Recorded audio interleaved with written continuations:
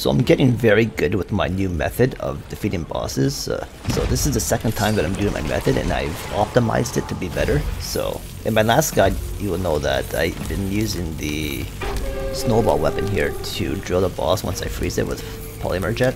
So if you haven't seen that last boss fight guide, I go a little bit more detail at the very beginning of the guide to showcase my skills and all that.